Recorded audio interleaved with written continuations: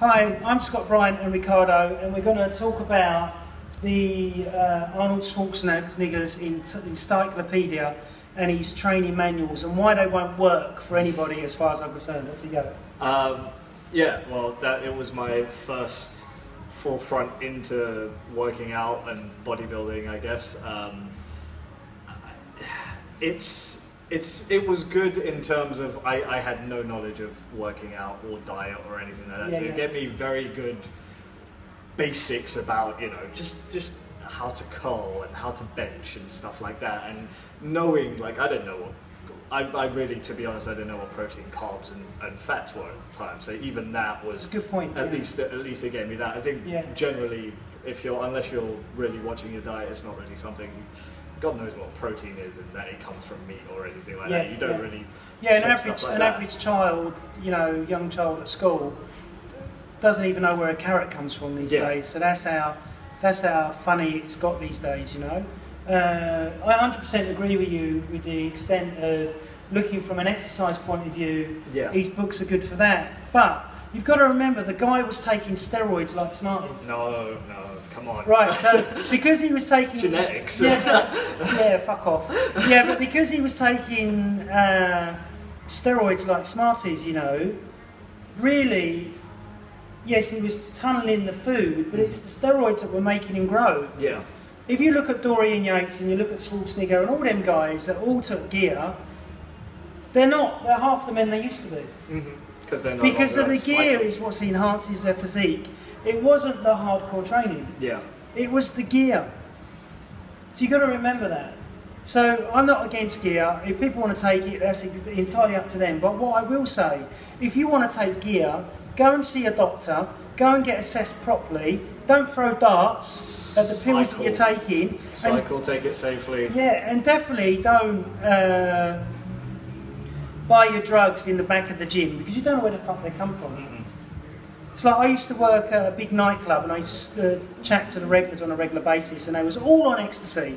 And I would say to them, you know, if I got a sweet and dropped it on the floor and kicked it around everywhere, would you pick it up and put it in your mouth?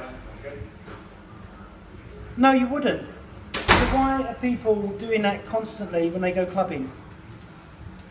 Or why are they doing that in the back of the gym, you know?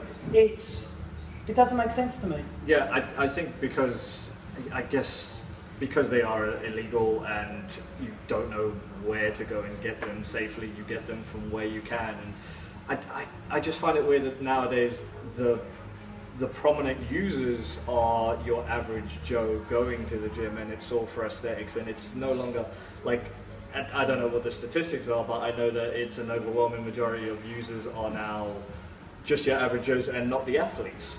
There's less athletes taking it than there are the guys going Correct that. I think there's more athletes taking it than ever before. No, there isn't ever before, but I think in terms of without making it okay, they have a reason to take it. They're doing it in order for performance or whatever it is.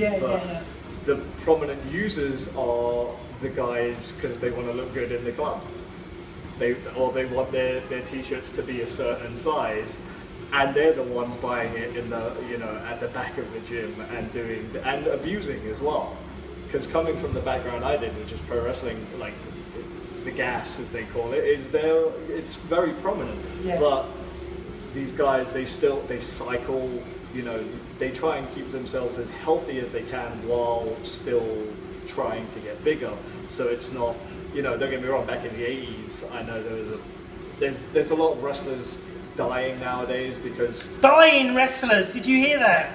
Because of 80s steroid abuse and drug abuse as well, but it was, you know, they were taking steroids that were intended for horses and stuff like that, and they weren't cycling, it was just a continuous, like, you know, you'd have someone who was my height, 5'7" on a good day, and be just 250 pounds of solid muscle. That can't be good for a man's heart. And I guess that's what's happening nowadays is the guys going to the gym and taking steroids and not doing it through a doctor or whatever. You don't really know what you're doing to your body. And if you're not exactly, go and see elite professional. I think the government should take a look at this. They should decriminalise anabolic steroids, let people have the freedom to do what they want, but let them go to a good doctor where they can get them from. Yeah, I think everybody should have freedom of choice, you know. With all drugs. A politician can be in the Houses of Parliament snorting coke off the back of the toilet in the toilet, you know, in the Houses of Commons. If they're doing it and they're having a go at people in the gym that are doing it, I think that's totally but it's unfair. Wouldn't you say that out there who's listening or watching this video now? Yeah, definitely comments on that, I'm sure. Yeah, definitely. But going back to Arnold Schwarzenegger's book, you know, it's like an encyclopedia, it's this big. Oh, it's thick, so what you've got to think about is that he's trying to sell you an unrealistic dream.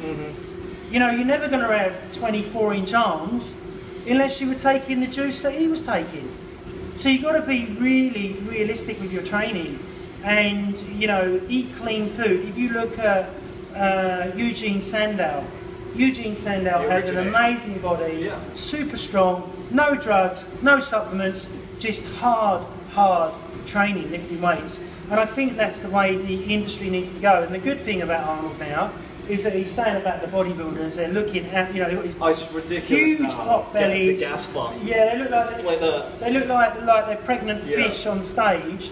You know, they've got like 26-inch arms, but a 2-centimetre cock. That don't make sense to me. You know, they need to address and look at that. You know, I'm 44 years old. I've got 18-inch arms, which you can see there, which I've worked really hard for over 24 years. So it does work, but you've got to keep at it. And you've got to be realistic as well. There's you say like that's over years of time that you gain the size of your arm. I think people, it's not so much Arnie's book, but Muscle and Fitness and stuff like that. It's this instant gratification thing that people think, the 6 weeks to abs and stuff like that. It's bollocks. It's not 6 weeks to abs. You're looking at, I found with clients, a good year to change your body, to change your aesthetics. Obviously, if you're on a really good diet, like the metabolic typing diet, your fat levels will come down, your muscle mass will go up, and you will feel and look different. But to really change muscle structure really takes time. Yeah. You'll see improvements within 8 weeks, but if you do it constantly for a year, which many people don't, that's when you see the real results. The bigger guys in the gym, the ones that are not on gear, are the ones that have been in the gym for years and years. They're not just done it for, you know, weekend warrior, weekend hero.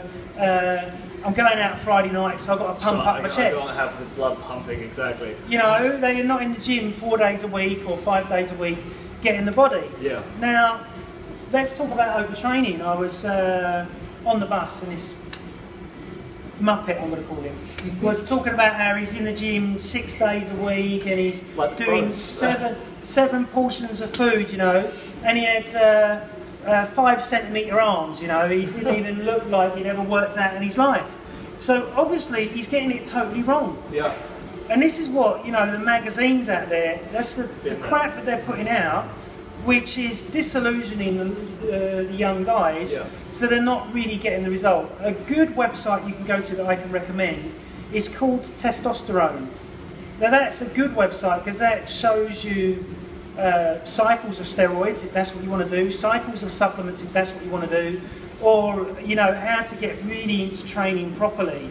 Unfortunately, these magazines that are on the shelves, they're paying the big bodybuilders, you know, sponsorship money. They're mostly sponsored by supplements as well, which is why every other page is 3 or 4 pages of the new protein powder. So how much knowledge do you get out of one muscle magazine? How much knowledge is in there compared to advertising, would you say? Compared to advertising? Yeah. It's probably 70% advertising and 30% that knowledge of 15% training, 15% diet. And the rest is all adverts. Yeah. So imagine how much is it to buy it? 2 quid, 3 quid? Probably $3.99 now. Probably 4 so quid. $3.99, 4 quid, which would be. Buy it monthly, and you get the same information, just kind of reworked. Yeah, half a piece of steak, roughly. You're putting into buying that magazine for them to just sell you shit. In the Google age, why are you buying that magazine in the Google age? You'll get the same information. Or the YouTube age. Yeah, exactly. Or the YouTube age. And I think this guy's got a valid point. In my day, like being a 44-year-old man, we didn't have YouTube, and we didn't have the internet at that time, or it was just very, very new. So I relied on, you know, Arnold's Encyclopedia, and I had a dream of being really hench and really fucking strong. But then I got deeper and deeper into bodybuilding, and then realised it was all drugs.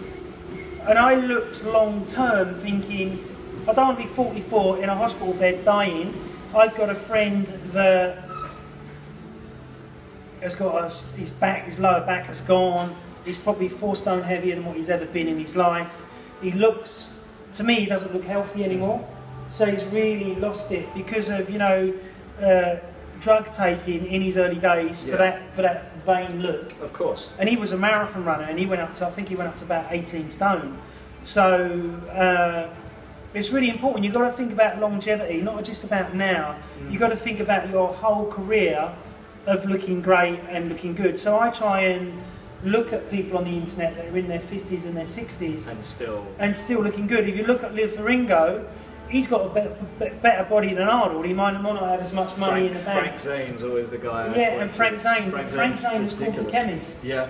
He was called the chemist because he knew what drugs to take. Exactly. He did his research, whereas everyone else was just popping pills just for the sake of popping pills. And I think that needs to stop. And the younger guys, like 18, 19, 20, go hit the gym and eat well. That's what you should be doing at that age. If you need to take Viagra to have sex, then there's something wrong with you at that age. I had wood every morning. I still have wood every morning. Your testosterone is ridiculous at that age. Yeah, so if your testosterone's already high and then you start to supplement your testosterone, it will drop.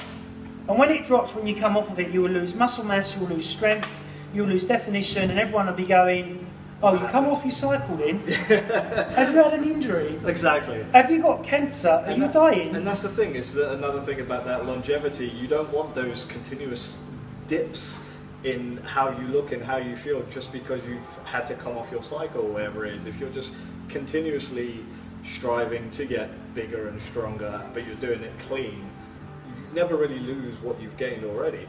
Exactly. You're never having like... If your diet's right and you're working out regular and you listen to your body, like, if I feel too tired to train, I won't train. Did it on Friday. Because my body's telling me, my body don't do it. No, I need a rest. But if it tells me, come on Scott, get down the gym, get pumping, I go and do it, and I get in there and I bust my balls, I go all the way, I don't punk out early, you know, I just keep going. And I think that's the fundamentals that the younger guys are missing.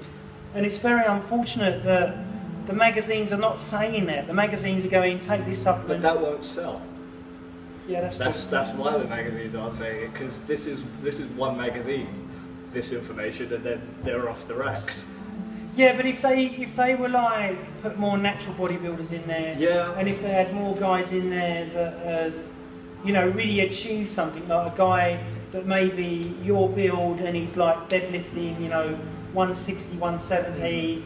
You know, we know a guy in his deadlift, I think his deadlift's 110, 120, you know, and he only weighs like 9, 10 stone. And for me, that's absolutely phenomenal, you know, to have that type of strength. But obviously, he's like 15, 20 years younger than me. So you've got to remember that, guys, you know. If you're spending £4 on a magazine and you just enjoy reading it and you just want to be advertised to, then the analogy is find a good book on Amazon that, like Beyond Brawn. This is a book that I use to build myself up.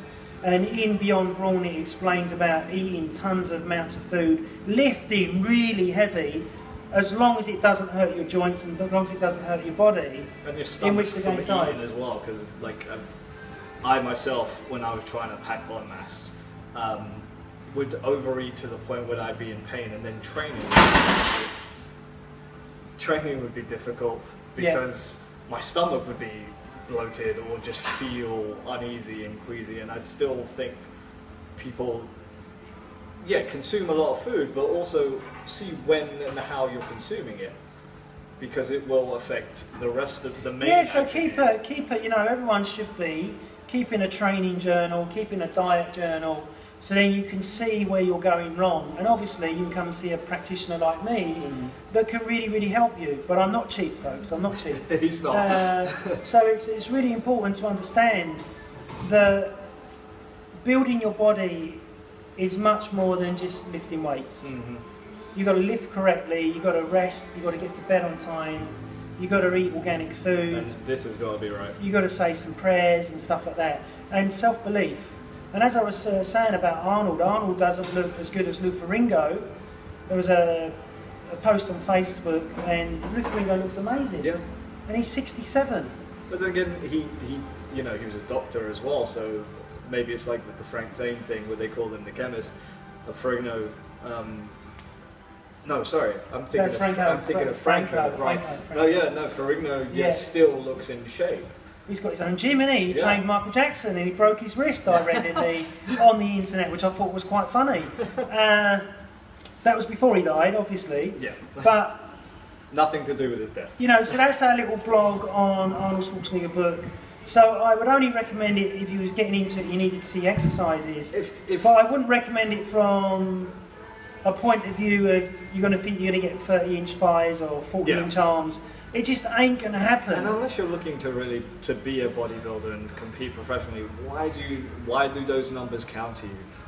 Like, go for strength, your body will follow it, and you'll gain some mass. Yes, that's one valid point, is that if you're not training for strength, you will never get bigger.